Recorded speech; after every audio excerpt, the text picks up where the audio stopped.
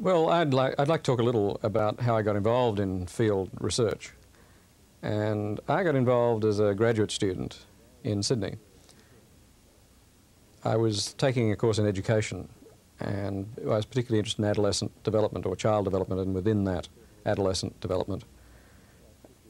And there was an emphasis in the literature on adolescence about the importance of the adolescent peer group in socialisation. Up to the adolescent stage, the family was seen as the most important group. And then in adolescence, there was a consensus amongst all the theoreticians and writers on adolescence that the peer group, the adolescent peer group, became the critical factor, taking over from the family and socialising the child. The only problem was there was very little real data on how the peer group influenced the child, and it obviously did so dramatically. I mean, if you look at what happens in adolescence, at the early end of adolescence, the adolescent isn't associating with members of the opposite sex at all, for take one critical dimension. He comes out the other end getting ready to get married, or actually being married. So, and it was suggested that the adolescent peer group was the vital link in that change in attitude, along with the hormones. But it seemed that the hormones weren't enough, because it was primarily those kids who went through the adolescent peer groups who were the ones who mainly made that change and made it very dramatically and very clearly. In fact, and that represented about 80% of young people in modern urban cultures. Now, it seemed that most of the evidence there was just anecdotal. No one had actually got into adolescent peer groups to see how they worked, particularly out of school contexts. So I decided that what I'd like to do for a master's thesis was actually get out there in the field and study some of these groups at first hand and look at the dynamics, study them as small groups. Not even the most elementary things seemed to be known about them. The various textbooks had conflicting evidence about how big these groups were. Just take one very sort of simple example. Some said that adolescents went around in crowds, and others said they went around in cliques, and others said they went around in gangs and so on. There's a lot of literature on delinquent gangs. So I talked to some of my fellow graduate students and also to faculty and so on, and said I wanted to do this. General reaction was, well, you can't do this. How on earth would an adult get to wander around with teenage groups? However, I decided this is where I'd set my heart, this is what I'd like to do, and so I set off to try and do it. My first attempt was a failure. I thought I wanted some representative sample, and it did so happen that one of my professors had taken a sort of stratified random sample of adolescents in Sydney and had done a survey of them. I thought, well, this is a good place to start. I'll just take a random subset from this group, and I'll call up these adolescents, and I'll arrange to come out and observe their groups.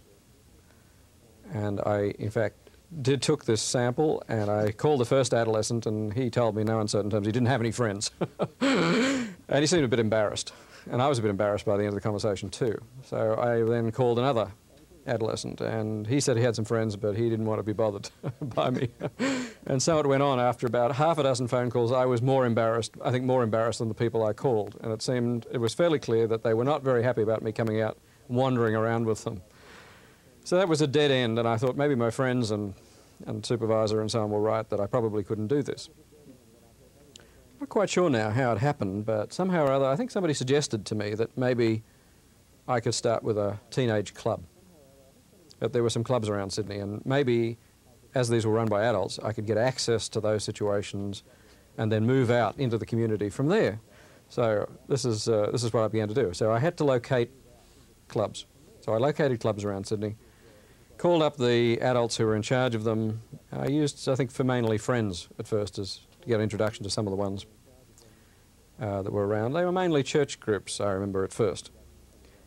And then and I got into one club at first, and I was introduced to the teenagers in that club, and I found that indeed it was fairly easy to move into a club setting where there were both adults and teenagers involved. I was a bit worried about the representativeness of the group I was studying and so on, but at this stage I was desperate to get in touch with any teenagers at all. I found indeed the crowd setting was a very good, that club setting was a very good way to make contact, and that one could then naturally, say when the formal procedures were over, wander out of the building with some of the kids as they were walking out. And almost automatically, as they got to know me, they would sort of say, oh, we're going on to what in Australia is called a milk bar or somewhere, or we're going to hang over here on this street corner for a while, would you like to join us? Well, they'd just move over and just stand around, and I'd be with the group, and so it would be natural to go on talking to people. So step by step, it would only take 2 or 3 weeks, I found that I was being drawn out into other activities that they were involved in, or sitting with them somewhere, or going walking down to the beach with them, or whatever. And so, in fact, it was possible from that setting, using that as a launching pad, if you like, to get out into their some of their regular activities. Not all of them. I soon became clear that they didn't want me involved with some of them. For example, I spent some time studying a delinquent gang. It was really a group of delinquent gangs. They called themselves rockers because that was the rock and roll age of the 50s, and the real thing, rock and roll music, was their thing. And that was an interesting story in a way, because I'd come in there to a community group which had been set up to do some good for these youngsters who were roaming the streets and getting into delinquent activities and criminal activities and so on. And so I came into this club situation which has been set up by middle-class people for these, to do good for these adolescents, and I found the businessmen arriving along with their suits, and the teenage rockers with their leather jackets and so on. And in the end, that group didn't work, in the sense that the teenagers ended up tearing the club apart. They came back to do that after they'd left, but when they walked out one night, they just simply walked out, leaving all the adult leaders behind. And I thought, that's the end of this part of my study. I wandered out after them, and they were standing around complaining about the broken promises that they felt had been made and broken by the adult leaders. And I sort of pulled a long face and said, well, you know, I'm just this guy who's trying to write a book about teenagers, and this makes it very difficult for me, guys. What am I going to do? I mean, I've spent a few weeks getting to know you guys and so on. Now you've walked out of the club. They said, oh, that's all right. You come down the wharf. This is where they hung out, in Sydney Harbour. You come down the wharf. We'll introduce you to our friends. You're all right. You're not like those sons of bitches from that group back there. And so I was invited at that stage to come down with them, and they were looking for someone to talk to. I think one of the issues in field research is, what can you exchange with the people that you're working with in the field? And with a delinquent group, for example, I found that one of the things that I exchanged for them that they valued was acceptance by an adult. This was a group of kids who had dropped out of school, many of them. Some have been asked to leave by teachers. They had, in some cases, been thrown out of their homes by their parents. They had been taken away to, as they said, sent up the river by a judge. They had small periods in reform homes and so on. So their experience of adults was that adults were non-accepting of their way of life. Something I found I could give them was the feeling of being accepted by an adult. I was quite happy to sit there and listen to them talk about their school experiences or their experiences with the various other agencies of the community or with their parents. And I deliberately withheld judgment on their activities. And that kind of acceptance was something that they were searching for. So we in that particular case, for example, and I found this was true of most of the teenagers I dealt with, very often they were in some kind of rebellion against adults, or felt that adults were judging their way of life. To have an adult who was sympathetic, who would listen, was a resource that they wanted. And so in exchange for being there and them giving me information, I was giving them the acceptance of an adult, and a non-judgmental acceptance at that, which they seemed to value. And there were other things that I could offer. I had a car, and for some of these younger teenagers, they didn't have transport. So if they wanted to get somewhere, they were very happy to use me as a form of transport, and that was just another simple thing that I could exchange. And I guess I had more knowledge of life. So if they wanted to do something or achieve something, then sometimes I could help them with some advice on how to do that. But basically, I think it was just this acceptance of them as people, this willingness to listen. And it turns out that most people really want to talk about themselves. They enjoy talking about themselves. And if they can get a captive audience, then that's a great thing. And that's one of the things that a field researcher has to exchange: attention and interest in other people And very few of us find opportunities to have people sit there and listen to us for hours on end. And that's something that a field researcher can offer. And most of us like to talk about ourselves, I guess. I think that, when you go into other kinds of field situations, there are other kinds of exchanges. For example, I do a lot of work in consulting with businesses and with government departments. And one of the interesting things that I find is that if I want to do some research and I go hat in hand to a senior manager and say, I want to do some research, he'll put his hand on his heart and say, well, of course, we're interested in knowledge, the advancement of knowledge and so on. Yes, we might grudgingly help you, but we'll limit your access to this data and we won't give you this information and so on and so forth. Because I'm not really exchanging anything very much. I have nothing to offer. In fact, I'm asking for something and giving nothing very much in return, except maybe the prestige of being associated with the university, but that's fairly marginal, and it's usually not very public. On the other hand, if I go as a consultant, and very often, for example, the firm will approach me and say, we have this problem, will you help us solve it? And they are in fact paying me. I am exchanging expertise in solving their problems, or helping them solve their problems. And for that, they will give me all kinds of information. They'll bring me information. I don't even have to ask for it. They'll beg me to go and look at a certain site, to go and interview people, to run a survey, and so on. So the situation changes dramatically. What I do have to be able to produce, however, is some relevant skills in terms of helping them sort out what their problem is and come up with solutions themselves, or to be able to provide some alternatives or some skills or some information that is critical to the solution of their problem from myself. Usually it's a combination of those two things. Although on the whole my philosophy would be to try and get them to solve their own problems themselves. So I see myself offering the skills that allow them to catalyse the situation and come up with some options and then make judgments about how those options might be pursued. Of course, the more you get involved consulting-wise with a firm, the finer the line becomes between the objectiveness of what you can do as an observer and the goals that you have to fulfill for them. I think you were going to talk about that later on. Right. Maybe you want to continue on. Maybe I'll just sort of take that sort of issue up here. It seems to me that in social scientists, when they're doing research, have a notion that somehow or other, a notion of objectivity, the objectivity of the social scientist. I think it's a lot of bullshit, frankly. None of us are objective. We are all interested, we all have special interests that we're pursuing as we go into a field situation. I think the important thing is not so much what interests we have, or whether we have interests or not, because I think we always have interests of our own, or they're interests of someone else's, or we're being paid to produce some result. All of this biases our data. Every social scientist is in fact biased and subjective in terms of his analysis. The initial set that he brings to a situation, that may be a theoretical bias, for example. So it seems to me the search for coming in objectively is a search that's never going to be fulfilled. The important thing to me is to know the sources of your bias, to understand what, as far as possible, the kinds of biases one is bringing in, and to try and offset these biases in some way by trying to get insights from various sources. And one of the things I think I've learned from field research is that you're not doing it yourself if you do it intelligently. I learned, for example, in studying adolescent peer groups, not just to use my own observations as a source of data, but to employ everybody I could in the peer group itself as another set of eyes and hands, another set of observers.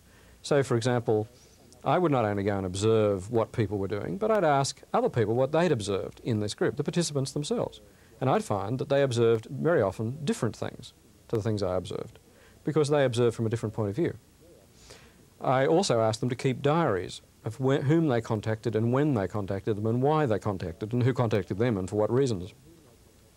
So they became my research assistants, if you like, looking at their world through their own eyes, and they had access to situations which no way I would have access to those situations. I couldn't sit in every one of their homes for 2 weeks consecutively, but I could ask them to do that and then take those diaries which each individual kept and check the diaries for accuracy against each other and then interview them subsequently if there were discrepancies and so on. I could go to adult club leaders, for example, who had access to many of the same settings and ask them how they saw the situation.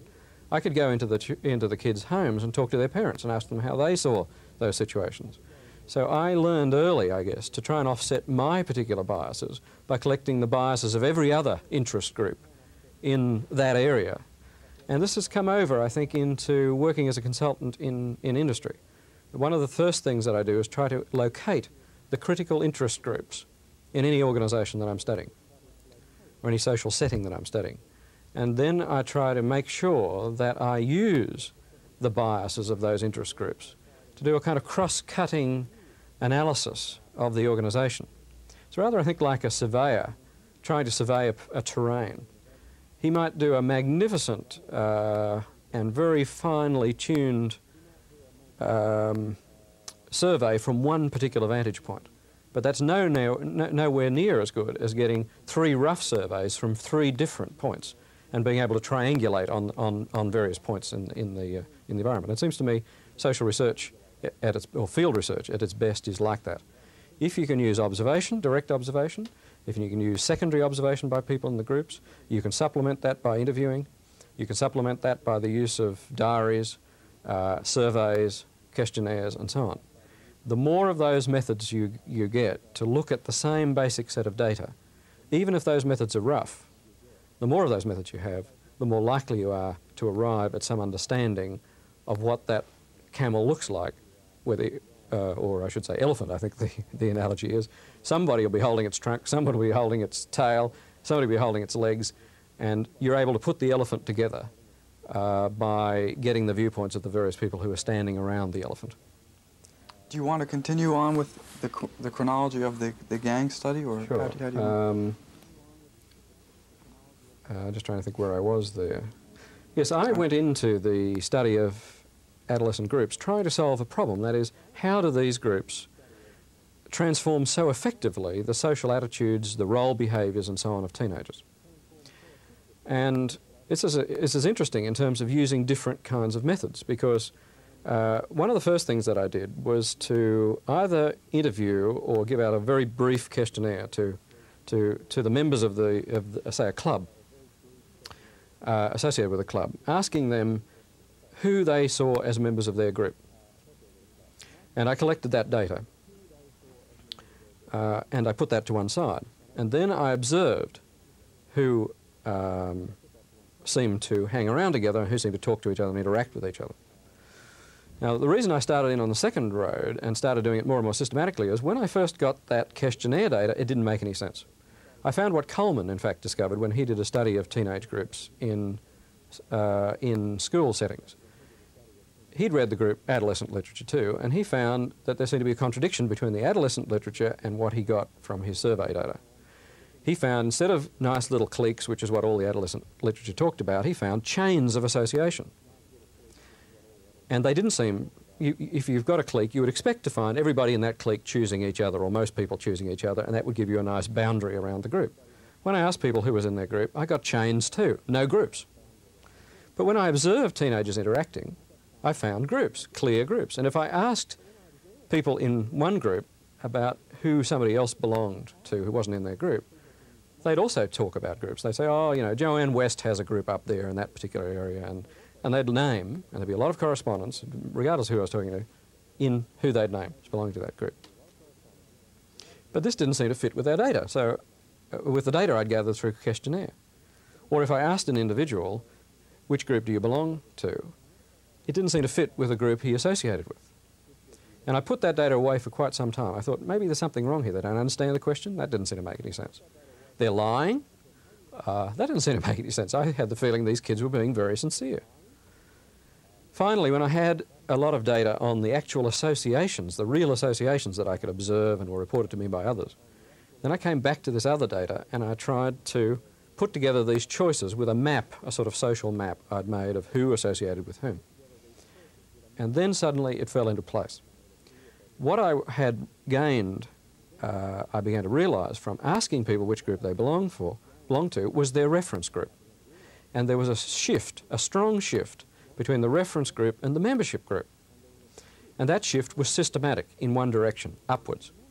If you came into a local region, you found there were a group of small, cluster of small groups, which I'll call cliques, that as you got up into middle adolescence, those cliques joined together. They still remained cliques, but they became a crowd, a much larger association of cliques, with maybe 30 or so young people in them. Each clique might have only 5 to 10, averaging around 6 or so teenagers, and then together a number of these would make up a crowd. And then in older adolescents, they'd move, the cliques would start to break up again, but now they'd be heterosexual instead of unisexual as they were in the early stages of adolescence. You get boys' cliques and girls' cliques in the early stages.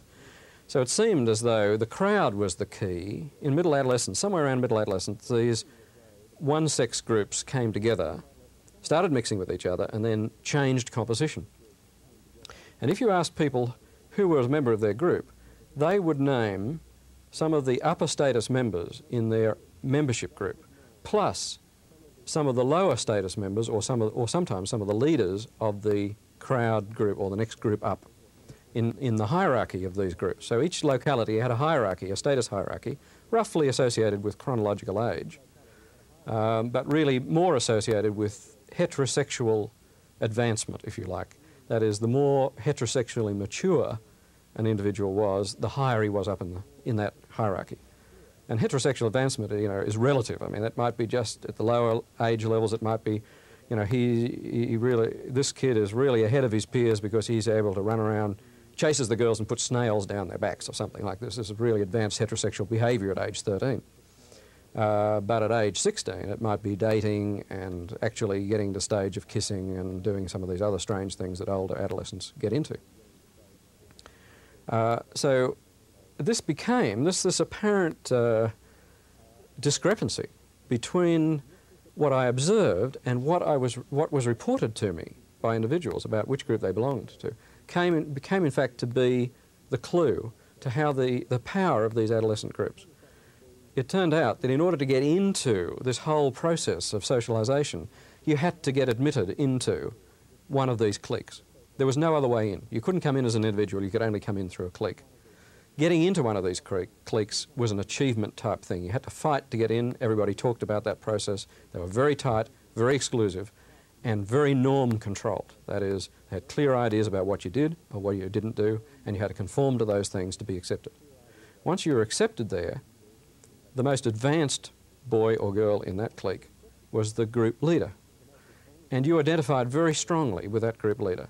That group leader associated with members of the next crowd up and identified with them. And it was this upward identification process which gave the whole system its power. If I'm down here in the hierarchy, this age level, then I identify with my peer group leader. He identifies with the lower status members or the leaders of the next crowd. They identify with the next crowd up, and so on. So that each person is referring himself to people who are more mature heterosexually than he or she is. And this way, there's a sort of set of hooks, if you like, going down through this hierarchy, pulling people up as they're getting older and getting more mature. They're learning new skills. The cost involved for the individuals of staying in those groups is to keep acquiring the next level of heterosexual skills. So one can only find this out, in fact, by getting into a field situation. To get into a field situation, you had to establish some rapport with these groups and start to move with them and get these two kinds of evidence, the observational evidence and the interior psychological representation of that external reality that people carried around in their heads and in their hearts. And so, to me, one of the lessons that I learned from that in doing field research even today is that there are two levels of reality. There is what the social scientist sees as the external reality, what he calls usually objective observation, although I don't believe it's fully objective, as I said. And there is the interior representation of that reality, which may be something very different again, which you can only get by, in some way, reaching inside of someone and having him tell you how he sees that world in some way. Now, you can do that through questionnaire, you can do it through surveys, you can do it through interviews, you can do it through just hanging around listening to what people say. And maybe you need to do it in 2 or 3 or all of those kinds of ways to get an accurate representation of the internal constructs of the people in that situation. But you certainly need to get it from the key interest groups in whatever that situation is.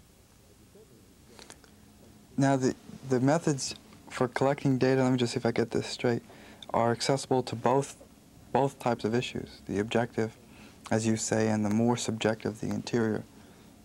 But it's more difficult to get at the interior issues. Yes, I think as a social scientist, the observational methods generally get at the more the exterior reality, if you like.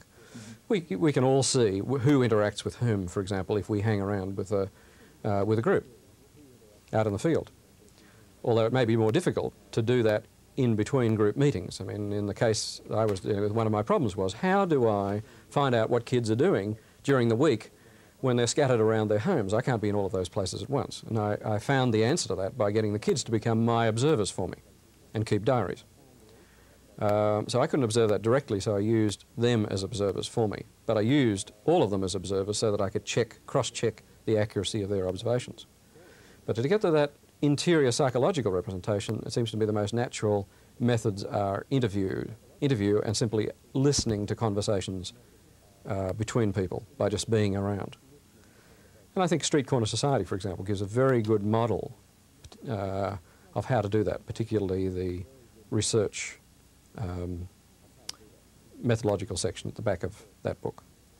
You had, this is switching gears a little bit. Mm. When we first talked, you mentioned about quick and dirty methods of survey research and how often you have to balance the need for practical feedback with less representative sampling techniques. Maybe you want to talk a little about that. I think along with this notion of using multi-methods to zero in on some data, I'd like to put the notion of using what I call quick and dirty methods to get quick results. I use the term dirty because I'm using that in inverted commas or in quotes because I think many social scientists see these, strict social scientists see these kinds of methods as dirty. As social scientists, I think we're trained to be very, very particular about the kinds of methods that we use, to be very particular about sampling approaches, the representation, the representativeness of the kinds of samples we get, to spend a long time in questionnaire construction and so on. My own feeling is that sometimes we have trade-offs that we have to do between perfecting those kinds of factors and some of the real exigencies of working in situations where you need to get feedback back in time or get data back and analysed in time for it to be useful and relevant. Even as a social scientist, I think, doing studies, quite often if you spend more than 6 months doing a study, the data that you're getting back is not useful for you from the point of view of your own research. But particularly if you're doing consulting with groups or action research, those groups want data and they want hot data. They don't. It's no use going to a management group that wants to know about morale in their organisation, for example, and saying, yes, I'm going to run you the perfect survey. It's going to take us 6 months to write the questionnaire. It's going to take me another 6 months to administer it and do the pilot studies and so on. And it's going to take me another 3 or 4 months or 6 months to analyse it. And I'm not exaggerating. I know of many cases where social scientists, although they usually give a shorter term in which they're going to do that, in fact take 18 months to plan, carry out and analyse the results of a survey, an organisation-wide survey. My experience of that is that by the time that survey has been completed, management thinks it's a big yawn and they just throw it into their filing cabinet and forget it, because 18 months later that data is useless to a manager who wants to make decisions. So one of the things that I've been working with is methods that are reliable enough to give us data that is relevant, is a pretty good approximation of the reality out there, and yet is gained quickly enough for it to be relevant to actual decisions which have to be made in a pragmatic fashion.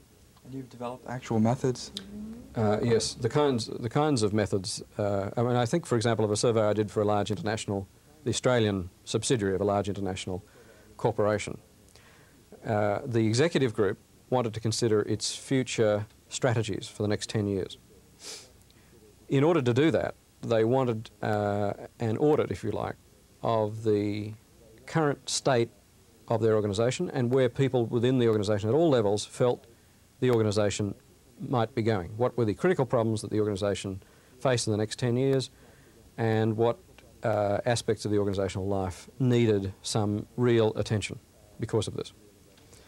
Now, they didn't want this data in 6 months' time, they didn't want it in 12 months' time, they wanted it in 2 months' time, because that was when they needed the data to do their forward planning. And so, in fact, it proved to be possible to plan that piece of research, to do a sample set of interviews and questionnaire kind of combined interview questionnaire approach through the whole organisation, very large organisation, Australia-wide, and Australia is as large as the continental United States, and to get those results in and analyse them all within 2 months. Now, most survey researchers would balk at the prospect of doing something like that. How did we do it? We simply picked up an existing morale questionnaire or organisational survey questionnaire which had been used 2 years before in the organisation, which had taken a long time to do. We picked out key questions that had been used and which had seemed to be significant, that had come out of that survey.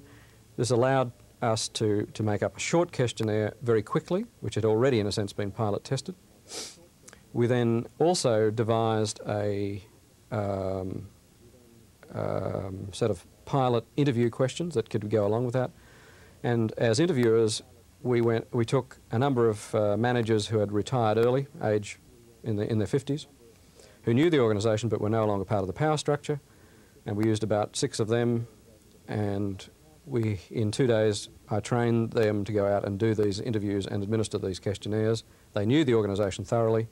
They helped me choose an appropriate sample, which was a kind of stratified, random sample, but over-representing some of the critical interest groups in the organisation. If you have, for example, as you have in this industry, a dozen people in one area of the organisation who can stop that organisation dead in its tracks by going on strike, you're wise to see that they're represented in your sample, although their numbers might not be particularly significant, because politically they're significant.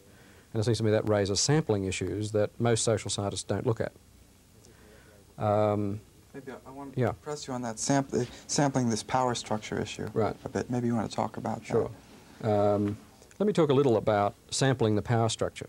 Most social scientists, when they go into an organisation to do a survey, don't sample the power structure. They get an analysis of the number of employees in the organisation. They ask what categories they're in, by age, by skill level, and so on, by status in the organisation, formal status. But they very seldom ask for a representation of the political structure, if you like, of the organisation, the power structure of the organisation.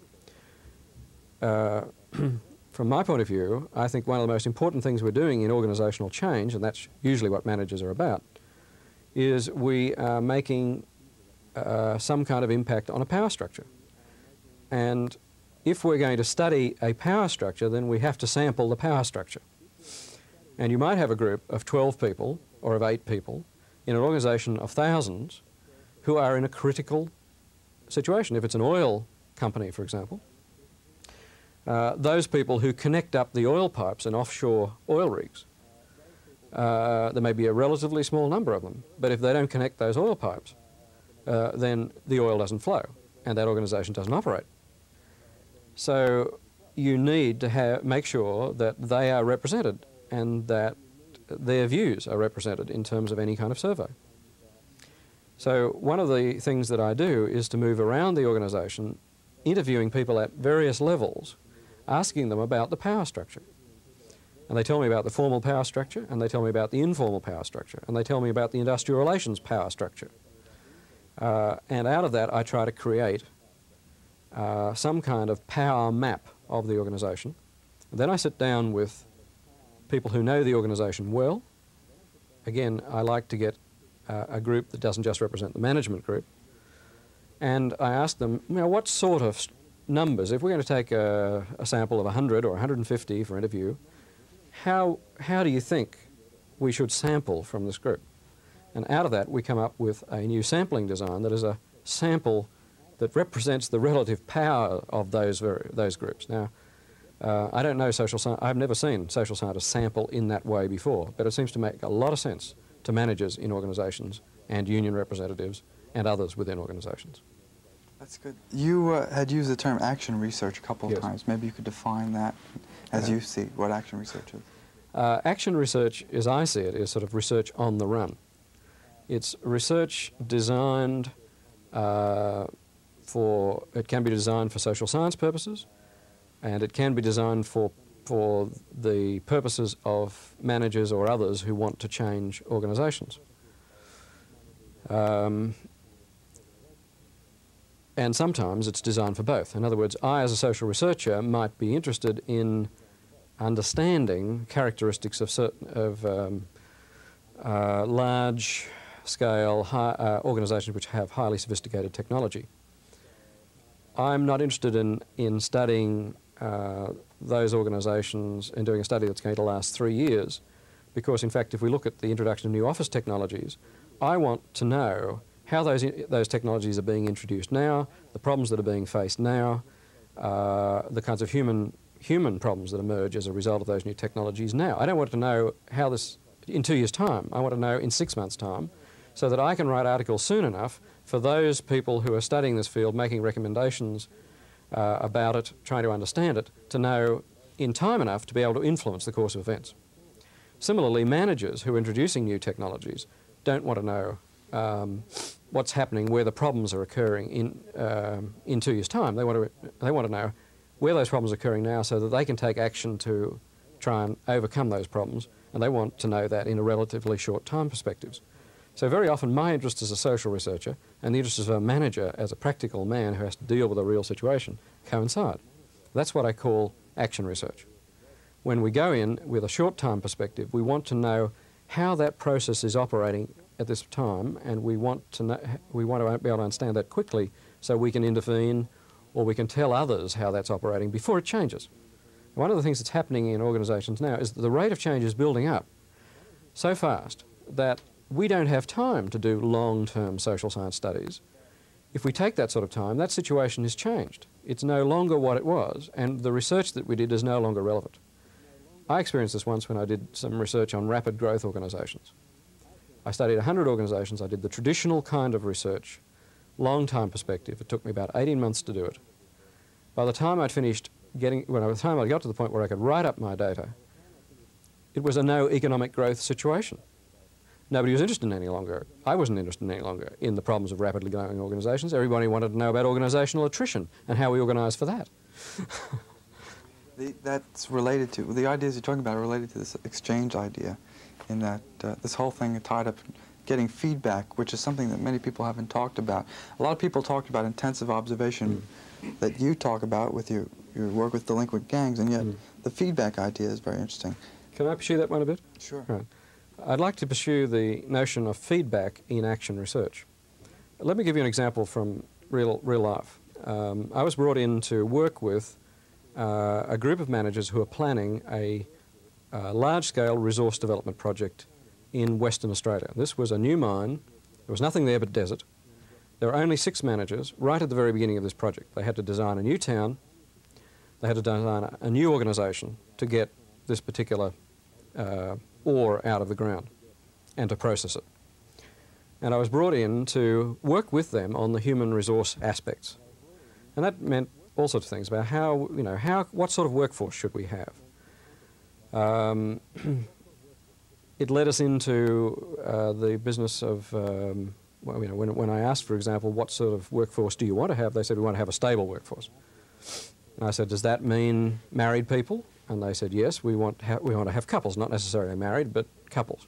That'll give us more stability, we believe. So then I was led to ask, okay, where are the jobs for women? Now, there are traditional Australian mining managers, and they put their hands in horror and said, my God, jobs for women, we don't give women jobs in mines.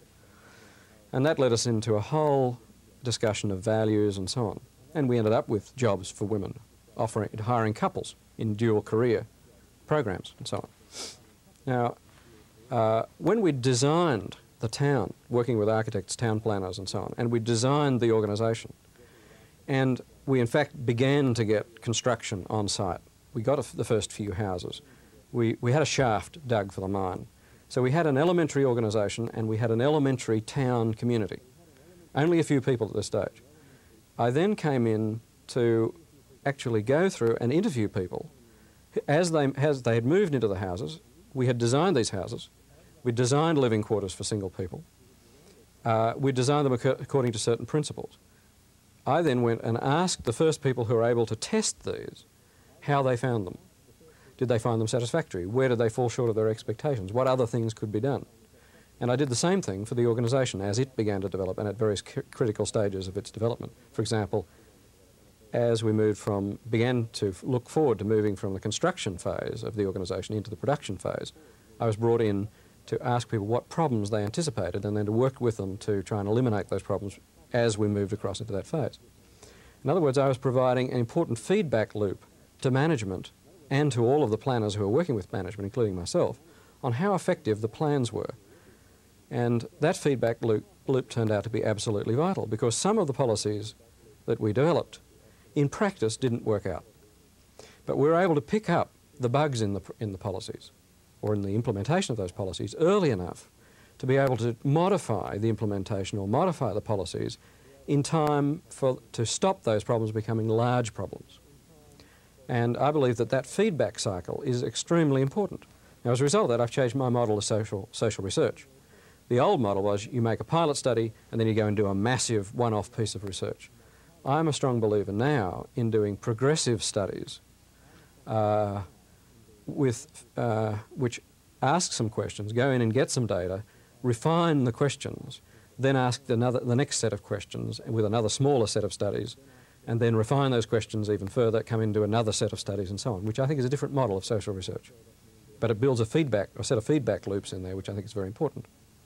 Are there any other issues that you had written down that you want to talk about? I think I'd like to talk a little about the role of the field researcher. There's an important question, I think, as a field researcher, once you've gained access to a situation, how do you define your role in relationship to those people who are in the group? I think one of the mistakes that's always made by early young researchers or researchers who are new to field research is to over-identify with the group they're researching. And I think most field researchers have anecdotes of this kind. For example, I remember when I was moving around with one of these delinquent gang, in fact, their language was really very strong. They used a lot of four-letter words, and this wasn't my normal vocabulary. But that was part of the culture of the group, and so after a while I decided that that was the way they talked, maybe without very consciously thinking about it. I thought I might be accepted better if I started to use their language. And so one day I came out with a long string of profane words like the ones they were using, and they looked at me and they were really shocked. And they were also very resentful, and I didn't understand this at first. They told me I shouldn't talk like that. And basically, I guess, as I listened to them, what they were saying to me was, you're being untrue to yourself, you're not being for real. And I think they were also saying to me, you're pretending to be one of us, and you're not one of us, and keep that in mind. You're a guest in our group. And I realized that as I moved into a group, one of the resources I had to exchange for them was to be a representative of some outside reality that they could test their ideas against. The more I identified with the group, the more I became one of them, the less I had to offer in that regard. And I think many field researchers, in my experience, have stories to tell like that.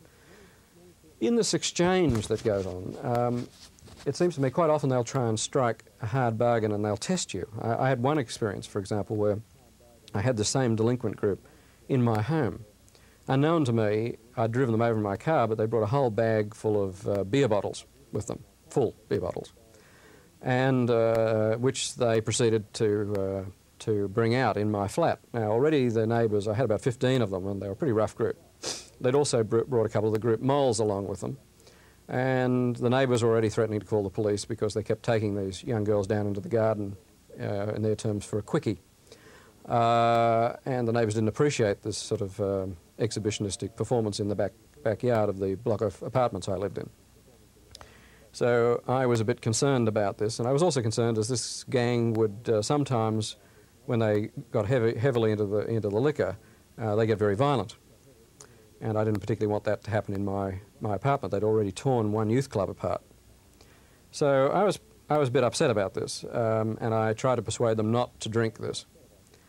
The leader of the group proceeded to open one of these bottles, despite my attempt to stop him. And I realized that this was a test and that I had to do something very quickly. And so I decided to take a risk. And it was a very scary moment, actually, because they were carrying knives and other things. And I jumped the leader of the group and took the bottle away from him. The thing that was scary was I didn't know which way the rest of the group were going to go. I had a struggle with the leader. Only one person came to his aid, and I was able to kick him swiftly in a painful place. But it was a real fight. I realized afterwards that they were aware of the fact that they were guests in my home, and in a sense they had some sensitivity to that. And they were just testing me. But it was a rough scene for a moment. Subsequently, we were able to work out an arrangement whereby they had some liquor, and I did a deal with them. They had something to drink, but they didn't get drunk.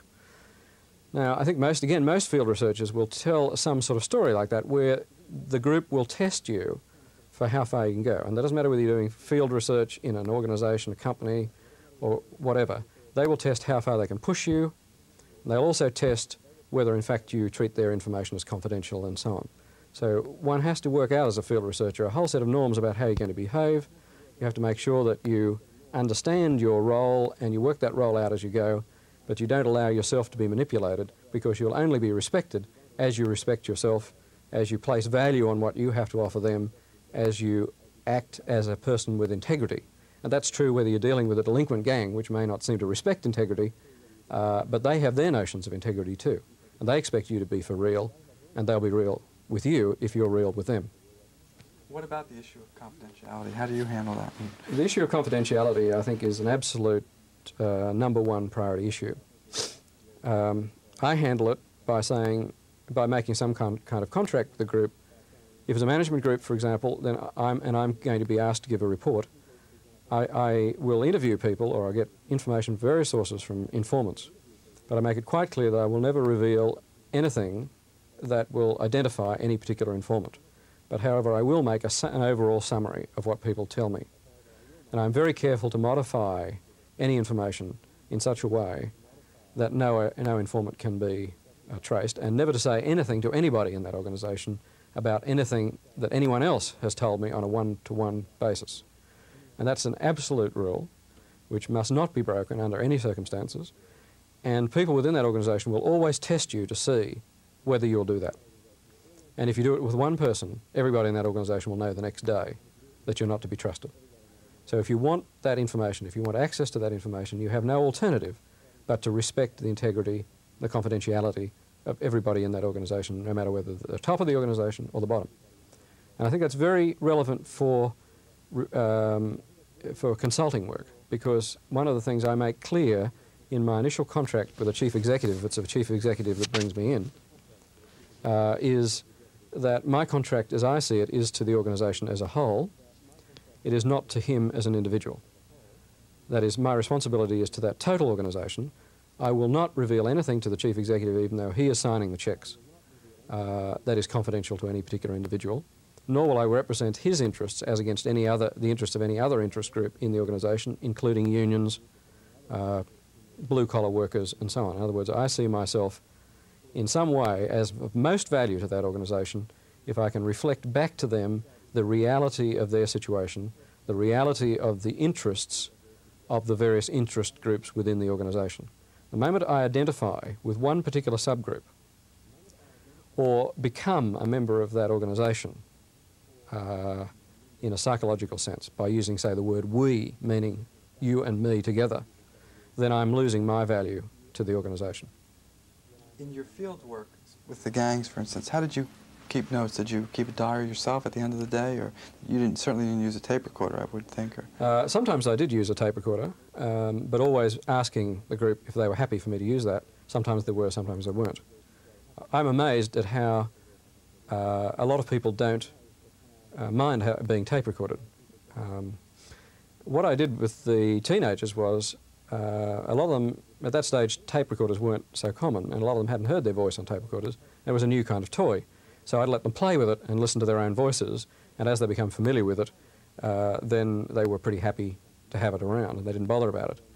The situation's somewhat different now, but on the other hand, people are very used to having tape recorders. I kept a diary. I normally didn't make notes when I was wandering around because that's a bit conspicuous, and people become very attentive to what it is you're writing down. But I wasn't above sort of wandering into the John somewhere and making a few notes when nobody was looking, or finding an opportunity to slip over in a corner and just note one or two key things down, like interaction patterns and so on, that I could then amplify on. But mostly after I was been with a group, then I'd go away and make some notes afterwards, and I still use that kind of practice when I'm doing field work in organisations. If I'm interviewing individuals, I have no hesitation in making notes on what they're telling me, and in fact I find that that often is a good listening device, because I'm writing, that there's a pull there that pulls them into talking. So it's quite useful in a sense in sort of putting pressure on the informant to give you information. It's interesting to look at the traditional model of social research that we inherit, which says, this is the sort of model we learn in graduate school, I guess. You have theory, and then you have hypotheses, and then you set up a pilot study to really test your method, and then you do your field research, which might be a survey, your main research, whatever, and then you get your results, and you write it up, and that comes back to your theory. Now, that's all very well as long as you really know what your hypotheses are, but it seems to me that mostly in social science, and certainly in a lot of field research, you don't have a clear theory, you certainly don't have clear hypotheses. One of the things you want to do is generate some interesting hypotheses. So it seems to me that you start out with theory, or that may be too dignified a word, a set of hunches that relate perhaps to some theories, maybe not one theory, maybe two or three theories. Out of that, you then derive some ideas. Again, let's call them hypotheses, but that's, again, maybe too dignified a word. You then get into doing some field research, but this should be small scale. You then refine your hypotheses, and you generate some new hypotheses. So you've got new ones. And then you go into your field research and maybe you expand your field research.